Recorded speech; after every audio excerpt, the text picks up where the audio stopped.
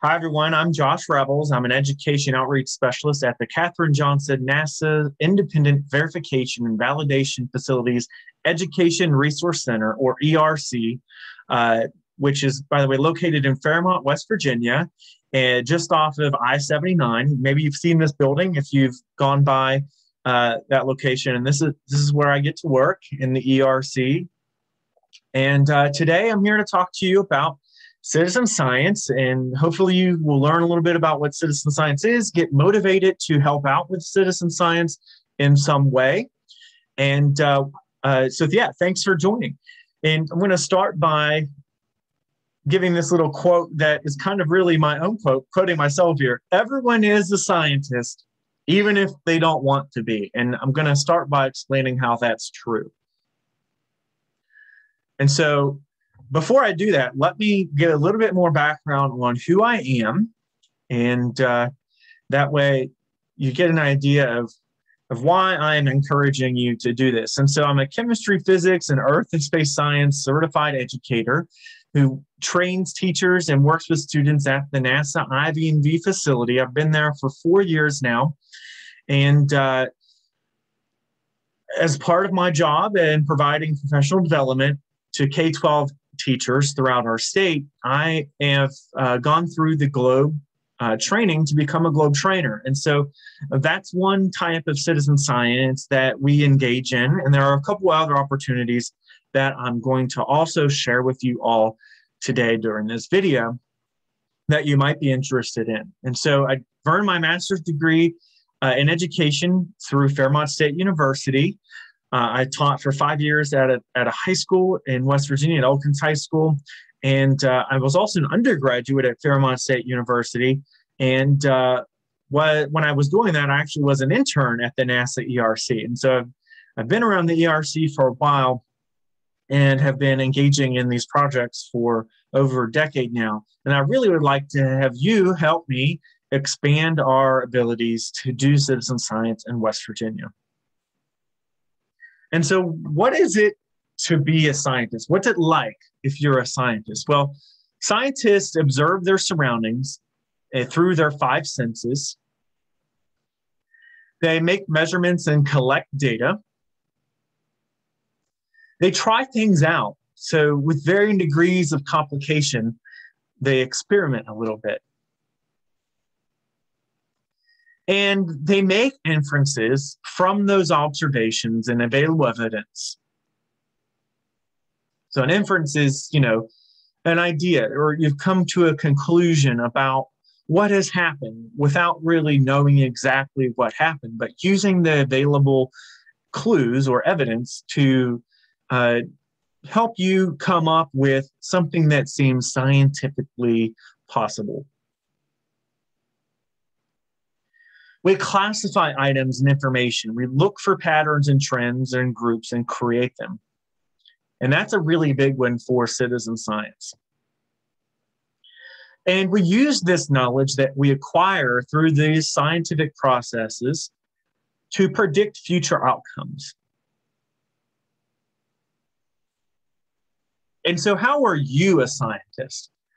Well, you try different foods, outfits that you want to wear, products that you try out, and you basically do all of these scientific process skills. You observe, you collect data about them, and you do this because you want to select maybe the best thing or what your favorite is. And so this really is, in a way, behaving as a scientist. And so you do this every day.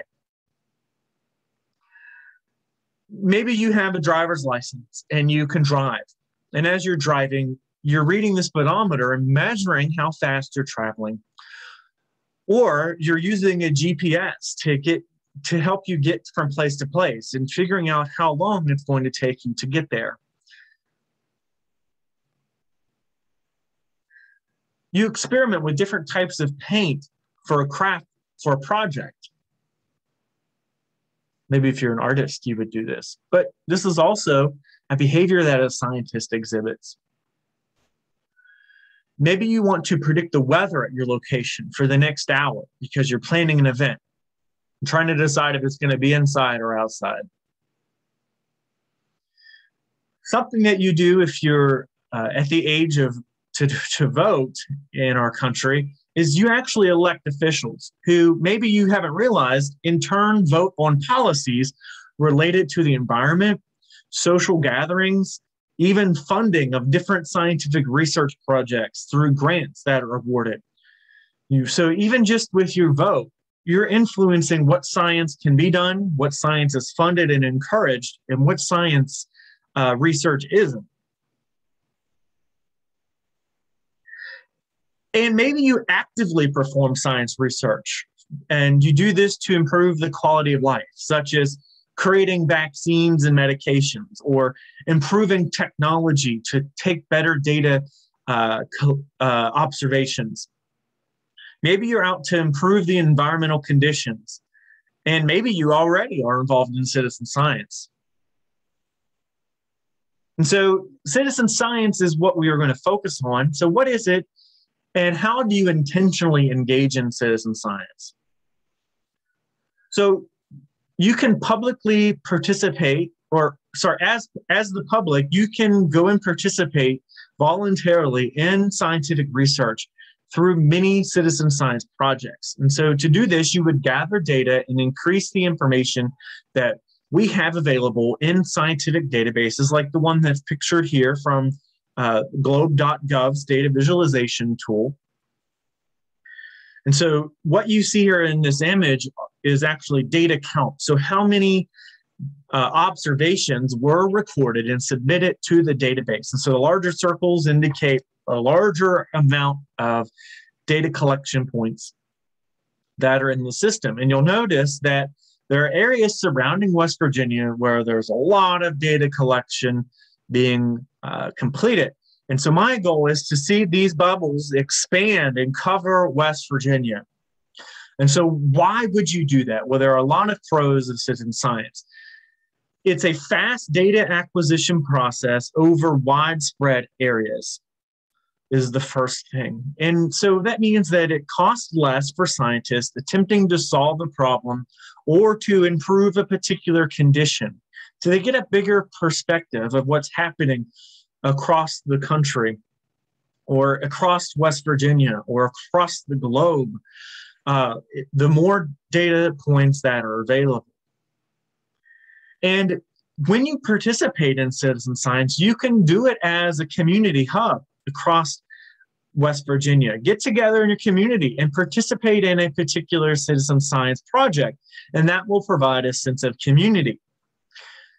You also make conclusions that are made more reliable because you would take in a particular location a lot more data points. And so by seeing repeatable data, we can guarantee that our conclusions that we're creating are more possible, and those data points that we're basing it off of are more reliable. And there are a lot more pros of citizen science here. Individuals can use scientific evidence to make local decisions. And so you can have science that's driven by culture, history, and societal needs and wants in your particular community. You can also, if you're a student, use the data available on, for example, the Globe website or other citizen science websites that this data is publicly available to you, and you can use it to create your own science fair projects. And if you're not a student, maybe you're an adult or you have no classes that you're taking right now, this can help you improve your scientific literacy. All the different things that go into doing scientific research become more apparent as you actively participate in them. And so you understand other scientific projects that you're not working on a lot better than you were if you didn't participate in science at all. And so citizen science projects are actually aimed at the public because of their convenience for them to participate in it as well. It doesn't take a lot of education or knowledge to get started in this. And it is something that you do grow and develop and learn more about as you're participating in it. And so this also allows you to connect with others across the world to perform science. And so that helps you gain different perspectives about life as well. So really the pros of citizen science are endless. Now, also, another reason to have citizens do this, like I mentioned, was the widespread data collection. And so we've reached a point in life now where geospatial technology is advanced and is advancing rapidly still, so that we can improve your experience participating in citizen science. And so I like to say that citizen science can actually rely on this geospatial technology. And so, for example, many data points now include GPS coordinates in the process of doing a citizen science project. And that's because knowing where particular things are located help us see the big picture. So this is one particular example. This is well mapped, and you can see that this citizen science project is aimed at sighting whales and putting in coordinates and tracking them where they are across the ocean. So this could be helpful for finding their migration patterns, their feeding patterns, and help understand that ecosystem a bit better, and what human influences are affecting them as well is something that we can study or monitor by having people participate actively in this citizen science project. Now, in West Virginia, maybe this isn't something that you would think is very convenient. You're not going to be out on the ocean anytime soon to do this, but there are a lot of other citizen science projects that you can participate in. And so that brings me to my second point. Compiling data on a map enhances our ability to find these trends and patterns. And so this is an example of one from the Globe Visualization System. This is something that you would maybe want to participate in right here in West Virginia. And so you could see here that we're looking at air temperatures. And so we can see patterns just by looking at this particular map that really isn't super sophisticated. I know a lot of people that could take the data from this website and create very visual representations of data to give an idea of what's happening over time and over a widespread area. But even just in this little snippet, you can see how a lot of data points can help us see the big picture and find these trends and patterns. And so we need you to do this. So how can you get involved? Well, you can browse the internet for local projects and select a project that is for you. So how do you know what's a project for you? Is it convenient into your daily life? Is it something that you're concerned about? Is this a topic that you're interested in? And will my community benefit? And so I've got a link here that redirects us back to the NASA IV&V Education Resource Center's website, where we have citizen science projects that West Virginians might be particularly interested in. And so I've talked a lot already about the GLOBE program. By the way, I am a GLOBE trainer. I didn't mention that earlier, and I can do educator and student trainings for anybody that wants to learn how to do a GLOBE protocol. I would be happy to do that. Check the description of this YouTube video for my contact information. And then we've got Light Up West Virginia, which really seems like a really fun citizen science project that I've yet to do any data collection for, but I really want to. And so for unknown reasons, fireflies, also known as lightning bugs, have been declining across their range. And so we're seeing different species, or actually we're seeing less of different species in West Virginia. And so almost every West Virginian child probably remembers seeing a majestic flashing display of fireflies growing up. And we would like to keep that alive. And all of those different species of fireflies, we would like to keep this their home as well. And so each species has a unique flashing pattern. So you can go to Light Up West Virginia's website and learn about how you can spot those different lightning bug patterns. Oh, here's a neat map too that they are reporting their data with. So this is going to be another geospatial reliant citizen science project. So here's a cool video that it shows the male mating pattern of their display, their color, their luminescence display. The female doublet is shown here. Lots of things that you can learn. A cool video here that you can check out more. And so, yeah, if you want to learn how to track the different species of fireflies in West Virginia and report them so that they can expand and have a more reliable map here to show, definitely get involved with that. We also have West Virginia DNR's box turtle sightings, so very similar. Where do you see this particular box turtle? When you see it, how do you document it? Oh, and their page has been updated. So I'm going to have to update the link here on our website, but let's try the tiny URL. Yeah, it's taking us to ArcGIS survey. Okay, yeah, so a lot of the information that you need to actually do the citizen science project is available here. And this is where you would submit your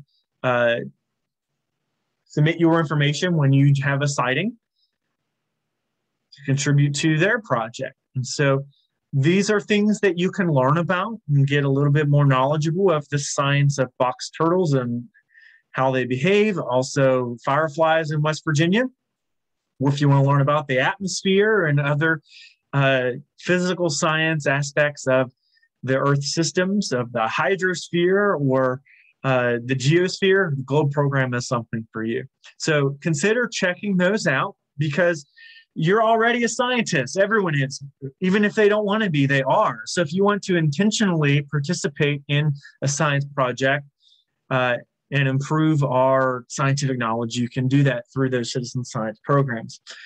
If you aren't sure how to get started, and maybe you don't want to particularly contact me because I'm not close to you, or maybe there's somebody closer to you that can help you get something started, talk to your local library, see what community projects they have going on, or which ones that you would like to try to start at their library. I know that Fairmont State University is making strides. We have students on campus that are helping to create a database of citizen science projects to share with educators in West Virginia. And I think they're also trying to maybe think about how they can improve the West Virginia specific citizen science projects and how to make them more convenient to participate in. I know that Fairmont State's Creative Sustainability Council is making a campus route. They're working on it. They have plans to do this, where there will be stops along maybe a nature trail or something where you can engage in citizen science while you're on your walk or learn about environmental sustainability practices. And again, the NASA ERC, we're training libraries across West Virginia to help them become more knowledgeable on the GLOBE citizen science and also more that we're discovering now as well. So please get involved with citizen science. And if you have questions, let me know. Thanks for joining me.